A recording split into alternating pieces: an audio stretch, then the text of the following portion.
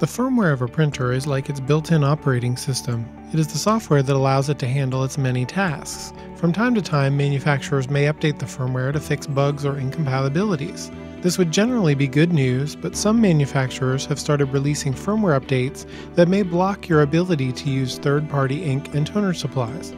This essentially locks customers into using the manufacturer's own pricey supplies and stifles competition. Some of the known offenders for this type of blocking are certain models of Epson printers such as the Workforce WF3540 All-in-One and the XP610 through XP810 series. Users have also mentioned being locked out of using third-party supplies with several Lexmark inkjet models such as the S400, S600, and P700 series, as well as the Pro 200 series. So how can you protect yourself?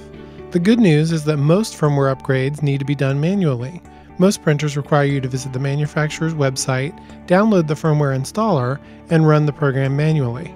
If you're not having a problem with your printer that you think the firmware could fix, it's best to avoid installing firmware updates, especially if you use third-party ink or toner supplies that could be blocked.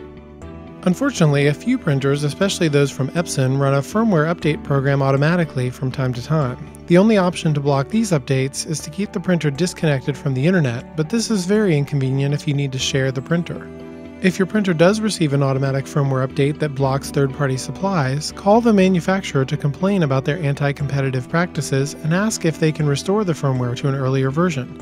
If not, you may also consider returning the printer for a model that is more friendly to inexpensive third-party supplies. Be sure to visit inktechnologies.com for all your toner and ink needs, where we can help you save money with every print.